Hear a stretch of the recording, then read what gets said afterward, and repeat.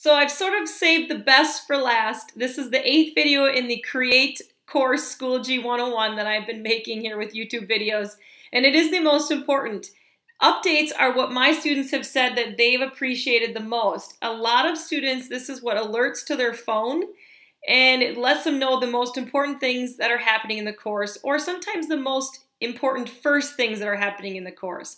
So what I plan to do with this video is make an update that's like a welcome video to my course. Other times it might symbolize like a really important test coming up or something else that's due, maybe a big project. So I try not to use updates too often. I try to save it for the most important big items that I have in my course.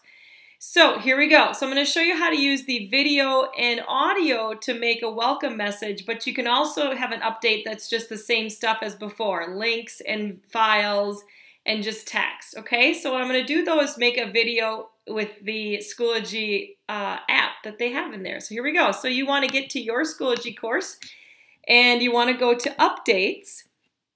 And in the updates, you have a couple choices. Again, file, link, you can get something from the resources. I'm going to cover that in a separate video. This is the one I'm going to focus on right now. You could run a poll. I'm going to add that to my interacting with students section. And then you can also copy it to another course. But again, I link all my same courses together, so I don't have to worry about that. All right, so here we go. So the first thing is there's this little bubble. It's not a comment. It's like the same thing, but not. It is the alert, and you want the little bell to be checked so that it pops up at the top of the screen. I'll show you that in just a second. So you may want to say like, welcome, I think I have my caps lock on, nope. Welcome to Schoology 101. I hope we have fun and, whoops, I can't spell again, and learn a lot. Okay. Maybe not another exclamation point. So what I'm going to do then is I am going to make a video. So an audio video, and you'll see when I click on that, I'll show up. So here I am again. And what you want to do then is start recording, and you can always record a couple times if you don't like it. I'm just going to keep the first one I've got. So I might say like, hey, welcome to Schoology 101. I hope we have a lot of fun, and more importantly, I hope we learn a lot and we become better growth mindset students and learners, something like that, okay? And you can see in the upper corner here, there's 14 seconds. I'm gonna stop recording. I'm gonna keep it even if I wouldn't keep it normally. I'm gonna hit play so you can see it. So I might say like, hey, welcome to Schoology 101. I hope we have a lot of fun and more important. And if you don't like it, you just could X out and start over again. They can, I'm gonna get a more flattering picture. Okay, so then, and you can see the quality is what it is. And the students could make it larger. So could you, and then you can also do picture-in-picture. I don't worry about any of that. I'm just going to say, let's insert it, let's go for it, and then I'm going to show you what happens when I post it. Now, it does take some time. You can see that the recording hasn't really showed up. If you were to click this right now, it would download it. So what I'm going to do first is give it some time. Let's go to show where it shows up right here. The video, for some reason, doesn't show up in the announcement, but it does when the students get the alert or when they see it. So let me see if it loaded. It didn't.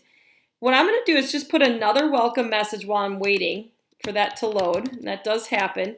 So I'm just going to put welcome. Good thing I have Grammarly on here. But this time I just do an audio recording, show you the difference. So welcome to Schoology 101. I'm glad that you're in this course. We're going to learn a lot and hopefully have some fun. So then you've got that you can play.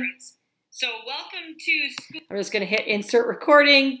And this time I'm actually going to not do the little bell. And so you should still see this one up at the top. If not, you can go back and I can, you can't, actually I don't think you can go back and fix this. So let me actually just hit this little bell just to show you that this one right here is going to go away now.